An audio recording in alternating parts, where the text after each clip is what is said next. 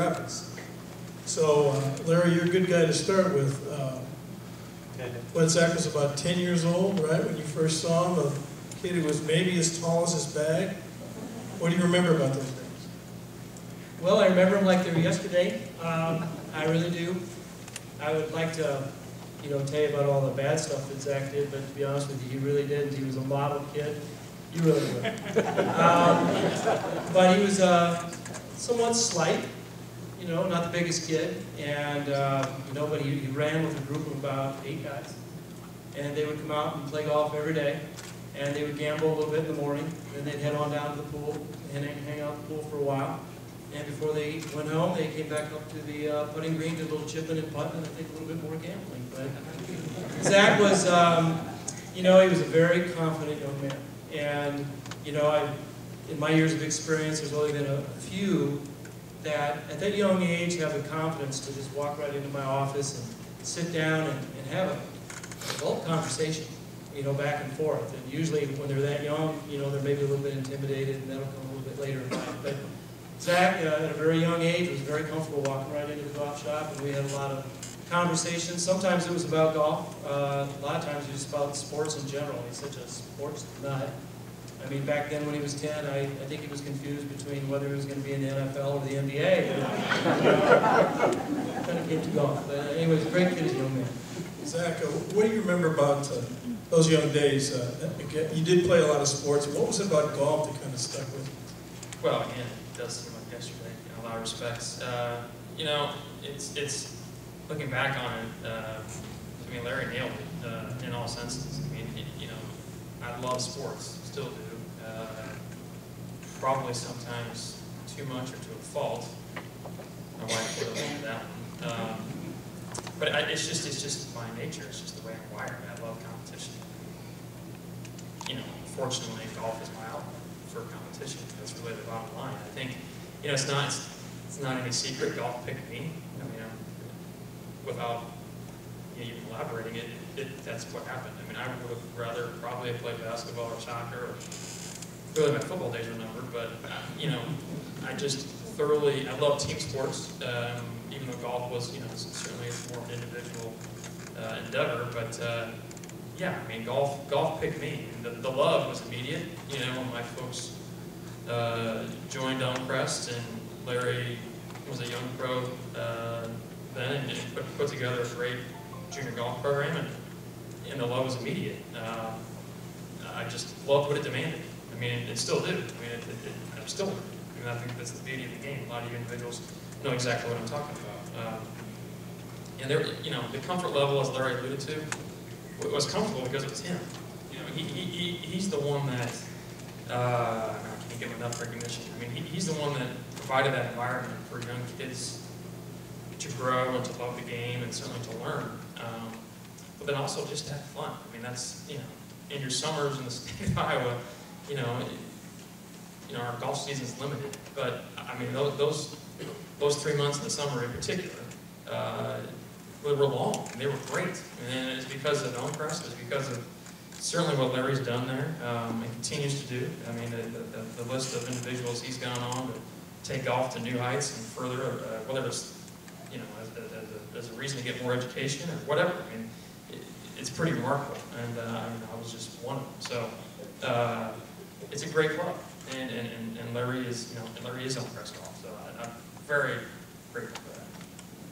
So Jamie Burmel sees something in you and brings you to Drake University. You're a senior, Neil, you're a freshman. What do you remember about this guy? Did you look at him and think? Yeah, once I turned down Oklahoma State, and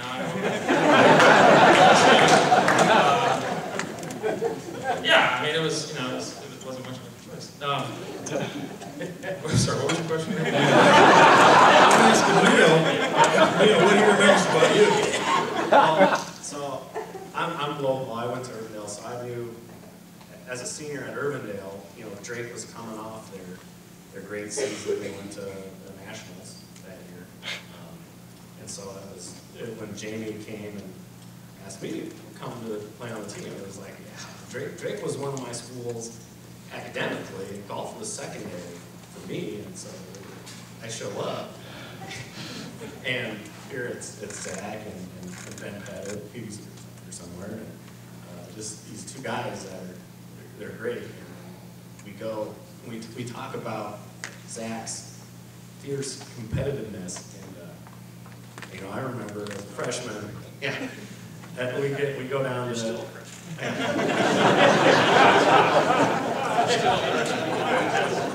so we made NCAAs that time, and we're down in San Antonio, and we have all the schools Zach was just talking about, Oklahoma, Oklahoma State, Texas, all these schools, and I'm wide-eyed, and there's Brad Elder, there's Charles Howell III, and I'm just like, oh, and Zach looks at me and goes, we're here to beat these guys. No autographs and stuff.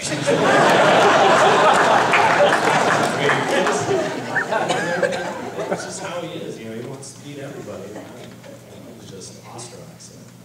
Well, Neil, when you heard that Zach was going to try professional golf, what was your first thought?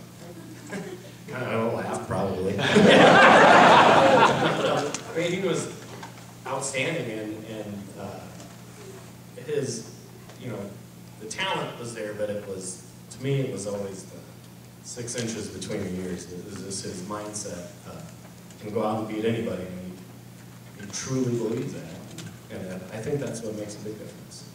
So Pat, you hear, I know there are a lot of famous stories about how Zach's mom and dad thought he was nuts for trying to pro golf. They wanted him to use that business degree, and we'll never know, but oh yeah, that's what the business manager. Yeah. So a couple dozen investors get together, and as Larry said, their goal was not to make money. Their goal was to help a young man chase his dream. Well, I found a quote from you, Pat. It's a great quote, and it says, "You said, emotionally, all of us were hopeful he'd make it. Intellectually, there were not a lot of us who thought this kid was going to be on the PGA Tour." kind of go back though, and that moment, helping a kid out. Really, that was the purpose. Well, I think it was just a matter that Zach certainly was chasing a dream, and I think we all lived a bit vicariously through Zach, thinking, man, if we would have ever had that chance, wouldn't it be nice to be able to go out and give it a chance, see if you can really do this, and eventually he'll come to his senses and get a job. but anyway, it was really fun, and the progression of the process, I think, was the thing that meant the most to the Elmcrest people and the people that were investors, because you just kept getting better and better and better, and it was like, what is going on here? This guy is going to make it. And I remember the elation that we had when he finally got his PGA Tour card. We had to see that baby and see what that really looked like. So it worked very hard. Everybody thought when he won the Masters it was kind of magic overnight success, and then it was only 6 or 7 years of hard work as a professional to get there. So it was just one of those opportunities that you rarely have, and I just feel good that we had an opportunity to be a small part in the success it's had. Now the first 2 years saw progress. And then 2000, I think nationwide tour was a tough year. I think 11 events, missed 7 cuts, and you went back to your investors though, and you had a meeting, and you were really down. Yeah, and someone said, we're going to have Christmas. We're going to have Christmas whether you had a great year or not. We're all fine. Yeah. We're in for another year, so don't be down. No, I mean, well, yeah, there was a lot that went on, a lot of community dialogue that went on during that meeting. I mean, I remember, at that point, I didn't understand it, but I'll tell you right now, that was probably by far the best year of my career. I mean, certainly it wasn't from a statistical standpoint. Up until that point, I think I pretty much paid everybody back in full. Every year, and you got a dividend here. A little Christmas cash, but 5 out of 6, thank you. But that year was the one year they did not. But for me personally, it was tremendous. Well, one, I met my future bride, but 2,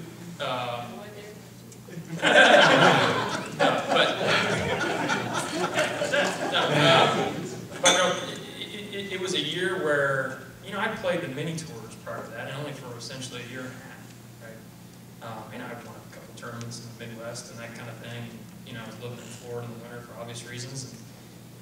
improving and trying to own my craft, but that 2000 season, yeah, I played about 12, 13 terms, whatever it was. I made the last 4 or 5 cuts, thank you. But I really started to understand and more or less, I think, put together a really good formula for how to get better at the game of golf. I mean, I understood what it took on and off the course. I mean, it's a, obviously the Nationwide is the grooming tour, whatever it was back then, for the PGA Tour, and up until that point, I played anything like that, and I'm playing against guys that won on the PGA Tour, won on the PGA Tour, ironically, and sadly enough, some major champions too. So I mean, it was a year where I really started to understand, okay, I'm going to take this seriously. I got to make some changes, but I can do it. And I started working with another Hall of Fame honoree and Mike Bennett at the time too. So, the foundation was being laid, and that was one of those years where I think one of the pillars of the foundation really was signed. So we go a couple years later, you're Nationwide then, Player of the Year. You don't want to talk about the Brewers Tour? No, we'll skip over. And then, so you're a rookie, and you go to the Bell South Classic, where you played good as a qualifier before you were on the tour. And if not for a tough last green, you would have been in the top 10, but you still finished in the top 20. So that probably gave you some confidence. But you win there. It's like, has everything changed? Well, yeah, I mean, there's certainly some things that changed. The things that changed certainly were, well, security. I mean, I had a job for 2 more years. I mean, I was on the PGA Tour for 2 years guaranteed, and with winning any PGA Tour tournament, there's status levels involved there. But I think the biggest change, if anything, that year was just the realization that one, I belong, and two, whatever I've got going on off the golf course, obviously a wife, no kids at the time, but a wife that was, with me every step of the way, and then a team of coaches at that time that was kind of small, but it's working. Why change? I mean, that's the thing that didn't change, but also what I think was magnified. And from there we polished and we groomed, but I mean, I'm still 17 years. I mean, there's a reason why it hasn't changed, and I'm thankful that it does for a lot of my peers. So Larry, I think you watched the final round in your pro shop, as I recall. You said there was an awful lot of high-fiving going on and a few tears. It was a great day for Zach and a great day for golf in Iowa. What do you mean a great day for golf in Iowa? Just because we're a state that, cold weather state, you don't have a million guys on tour? Is that what you kind of meant? Yeah, absolutely. Zach has given the state of Iowa an identity to the PGA Tour. And, all of Iowans, whether they're golfers or not golfers, are paying attention to him. And at the time, Zach was the only Iowan out there. So for him to have, success on the PGA Tour, much less a championship, was huge. And, at that time, we could kind of feel that this was the start of something that was going to get really good, because every year Zach's played golf since he was a little squirt, he's gotten better. And that has never stopped. He's still getting better. So yeah, but so anyway, that was a great day. There was the Bell South. There was a large group of members that went down, and they asked me to go with them, and I had work. Juniors, yeah. But after that happened, I told myself that would never happen again, because I really wanted to be there, and a couple years later, he won his green jacket down in Augusta, and I did make it down to that. So that was good. So, Pat, you watch this young man, he starts winning on the tour, and do all the investors kind of put their chests out a little more, like, hey, look what We did it. Look what we did this game. No, but just watching him, seeing him have great success, and probably overachieving from what a lot of people expect. What was that like as someone who put your faith in at the start?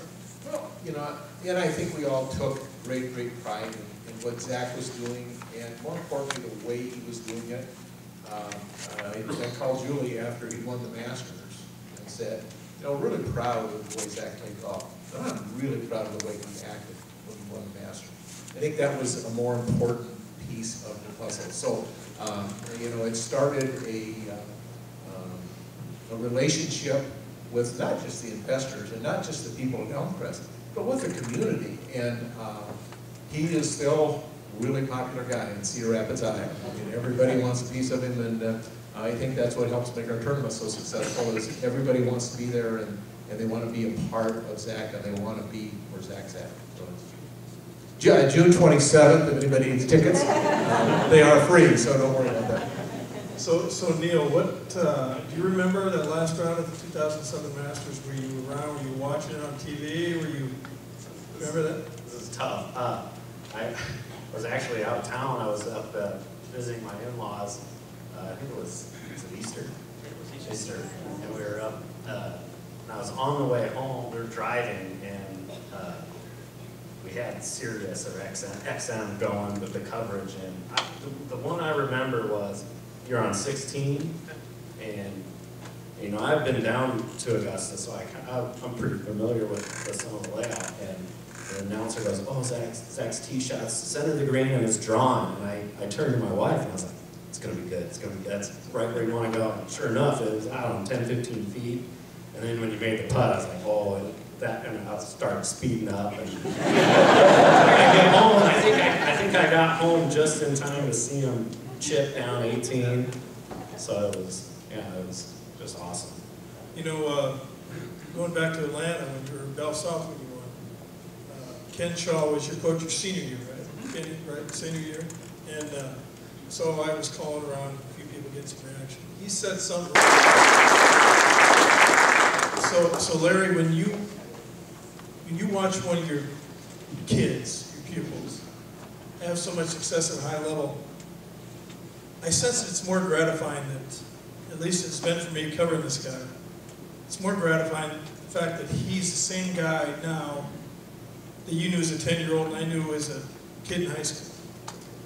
He hasn't changed one bit. You know, as after Zach won the Masters, I think he was in front of the microphone and he said, "I'm Zach Johnson from Cedar Rapids, Iowa." And that made every Iowa proud. I know it did me. But he has not changed. And when he went out on the PGA Tour, he made it very clear that he wasn't going to change, even though his peer group were very big names, people that we all watch on TV and admire. They were going to be just Zach's peers, and it wasn't going to change him one iota, and it hasn't. He's still the same guy he was when.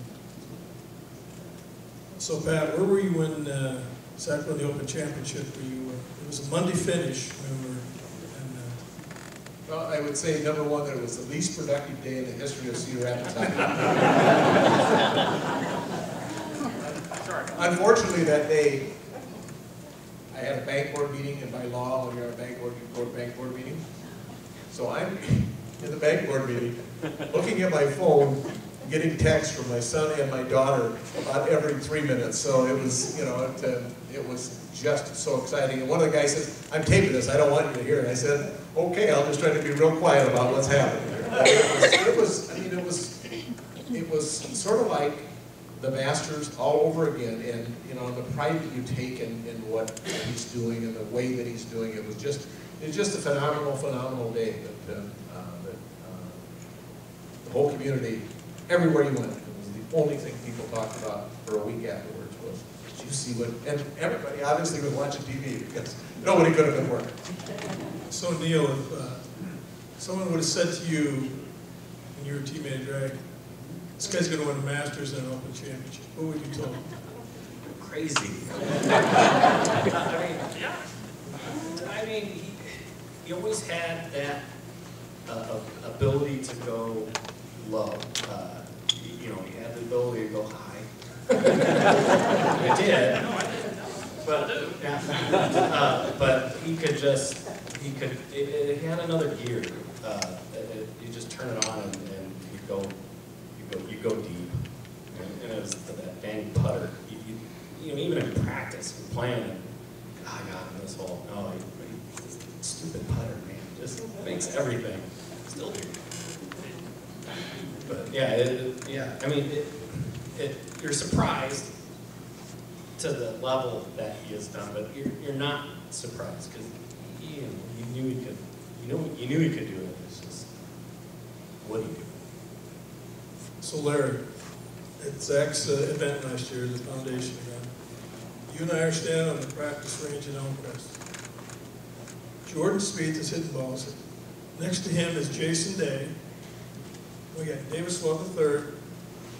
We got Zach. So we had all 4 major champions on your range, same time, a 25-foot, 30-foot square. How cool is that? You know, that was a dream. You know, that day we had, the reason that happened is we had a big rain delay. And we had about a 2-3 hour rain delay, something like that. And so once we got the players, it kind of threw everything in a little bit different situation. Some of the spectators went home, some of them stuck around. It was completely different than what it would have been.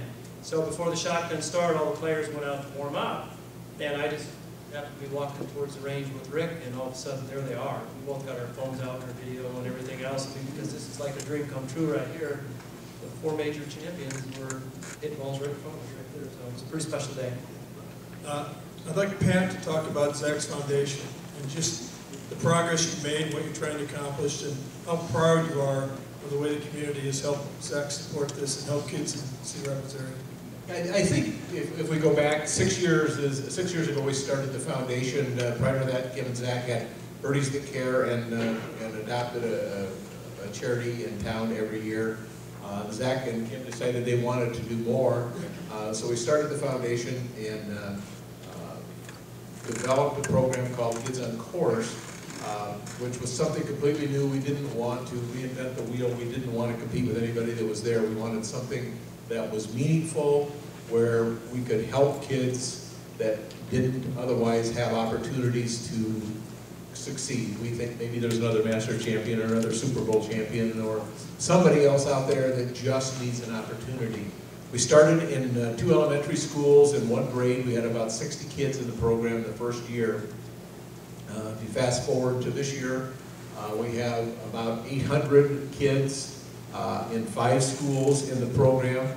In addition to that, this summer we will have 750 kids for a full 6-week summer school program, kids who are deficient in reading, particularly, and they have to be more than a year behind in reading before they even qualify for the program. So there's a serious reading problem in Iowa and in this country, I believe, and we've come to the conclusion if kids can't read, they really can't succeed. So we'll have 750 kids. They'll go to school 5 days a week from 8:30 in the morning till 1:30 in the afternoon. We'll feed them 2 meals. We'll provide transportation for them. We'll have